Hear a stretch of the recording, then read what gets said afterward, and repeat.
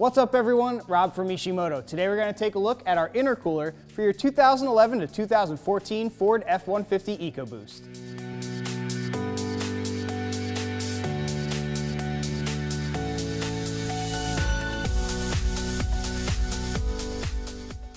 This all-aluminum TIG-welded intercooler features an 88% larger core when compared to stock, resulting in a 66% increase in internal volume and 40% more external fin surface area.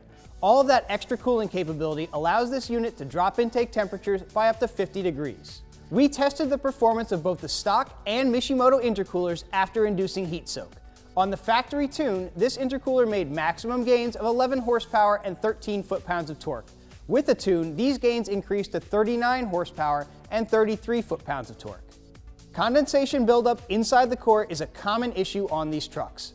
Sucking water into the combustion chamber can cause the engine to run poorly and in some cases induce a limp mode.